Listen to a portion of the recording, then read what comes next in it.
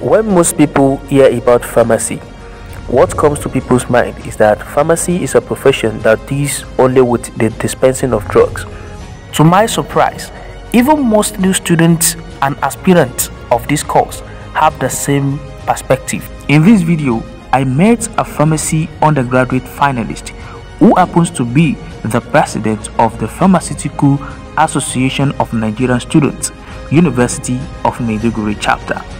Shed light on what studying pharmacy and the profession is all My name about. is Abubakar Gaji Usman. I'm the president of the Pharmacy Student, University of Maiduguri. What many people don't seem to know is that pharmacy is a faculty in the university with different departments, and undergraduate students of this course must pass through each and every department How many before graduation. departments we have under pharmacy as a course? Yeah, we have 6 departments. Okay.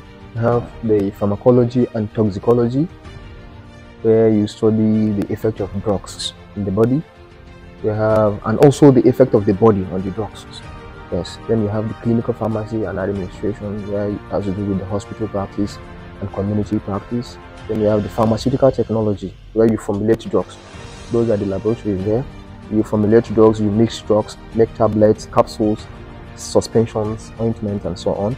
That's the industrial aspect. You have the pharmaceutical microbiology, where you do the antibiotics, resistance, sensitivity test, resistance test, and so on and so forth. Then we have pharmacognosy, which has to do with plants. You get plants and explore the potentials in terms of medicinal value of the plant. The last one is pharmaceutical chemistry. Pharmaceutical chemistry is where you mix medication, you do extraction, you do a lot of things. Yeah, we have 6 departments. Now, there is this perspective that a lot of people have about pharmacy. The pharmacy is a course that only deals with probably dispensing and compounding of drugs. So is that really what pharmacy is? And then pharmacy, the hospital setting is a teamwork where a lot of different health professionals will come together and work together for the betterment of the patients. So pharmacies as a health practitioner is there to identify drug therapy problems. When the physician will be responsible for making the prescription, and then the pharmacist who is responsible for issuing the drug will now see if that particular drug is suitable for the patient. Is the patient having other issues, or is there any additional drug that the patient might not need? Is the drug cost effective? Is it safe for the patient? Is there interactions? Is there side effects? All these are the questions that the pharmacist must ask before dispensing those medications. And we do counseling. We counsel patients. It's not every ailment that requires medication.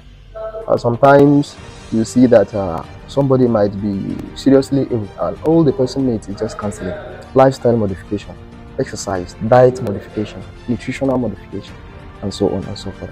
And these are all services of the pharmacist. Yeah. One of the things I do hear students of pharmacy saying is that pharmacy is hard to study in the university.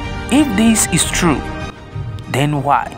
With the clinical, attachment, as well as the practical, we do, as you can see, we have a lot of laboratories here. Yes, so exactly. We are moving from one lab to the other, one lab to the other every day. So that time, 2 to 5 is always a laboratory activity, and from morning 7 to 1 is lectures. So you can just imagine, from 7 to 1, you're having lectures. After taking a lunch from 1 to 2, you proceed from 2 to 5 in the laboratory, and you go home and start reporting. Some of the reports you take 6 hours, 8 hours doing one report of one laboratory activity, and you have to reference your work. So you can imagine the time constraint that is associated with studying pharmacy. I can remember during my 200 level, we are together with the allied health sciences. As a pharmacy student, in addition to the courses they offer, we are offering additional I think 4 or 5 courses. Just imagine, as a allied health student, your health colleagues are offering just anatomy and physiology. You, in addition to the anatomy and physiology, you are offering another extra 5 courses. You can compare the stress. Yes. It's quite obvious. Obvious that pharmacy is really hard. That pharmacy is hard to study in the university. How about the social life of the student of pharmacy? So it's likely when you want to study pharmacy, in some ways you forget about your social life. Yes, you can't. I can say you can't do the two together, because most people do complain that we don't reply to their messages, we don't do that, we don't call them, and so on. You can see we just know ourselves in the faculty. Our friends are in the faculty, you know, our aunties and everything. And most of the time, you see that pharmacy will be marrying a pharmacy, because we don't know that student in the campus. From 2 to 5 years in the laboratory, how will you go to field for sports? There's no time. And in the evening, you are exhausted. You can't watch. You sleep. You do report and you sleep. But how interesting is the course? Pharmacy is interesting in that once you identify yourself as a pharmacy student, you'll be well respected in the campus. Yes. By just saying that I'm a pharmacy student, everybody will know that you are a very hardworking student, not an ordinary student. Pharmacy is well respected, so there's this pride that I'm a pharmacy student. And it's interesting. Most of the things we do in pharmacy is practical. We see it with our own eyes. Yes, you go to the laboratory, you mix these drugs, and you formulate your drugs. You see you are making a tablet. It's not a hallucination. Yes, you are seeing it physical. Yeah, so not just a course that you do calculation. Yes, and you don't even know what. Here we do the calculation and we arrive at a conclusion, and that conclusion we take it into the laboratory and practicalize it. You said it earlier in this video that pharmacy as a course is hard to study in the university.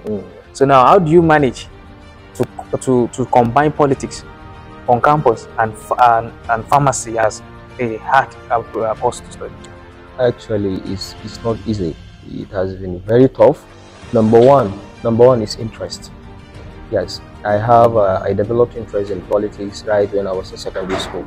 I participated in a lot of clubs, associations, and so on. So when I came into the university, I started this administrative and leadership activities right when I was in 100 level. So I call myself the leader of the class, and all that. I tend to participate in activities that has to do with helping students, colleagues, assisting them where possible. I'm the kind of person that when I set a goal, I just ensure that I see it to the end. I ensure that it succeeds. So it has been very tough for me. It has been very not easy, but Alhamdulillah, it's the help of God Almighty. We're able to do even better than the students of other departments who have the luxury of all the time they needed to do one of those things. What are the key advice, like the key maybe 2 or 3 things you can say to whoever want to be a student of pharmacy like you and want to be at the same time our politician on campus?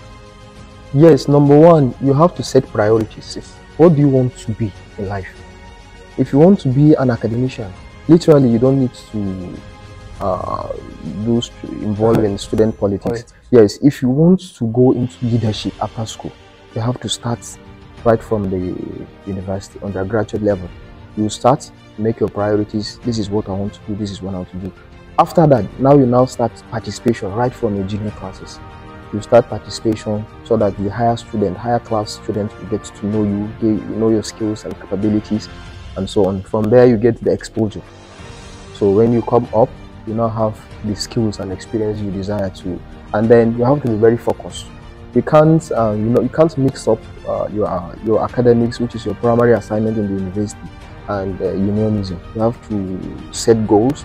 At this point, I want to do this. At this point, I want to do this. As you can see, as I am right now, I can decide to say, okay, these 2 days, anything that has to do with PANS or leadership or whatever, I will not attend to it.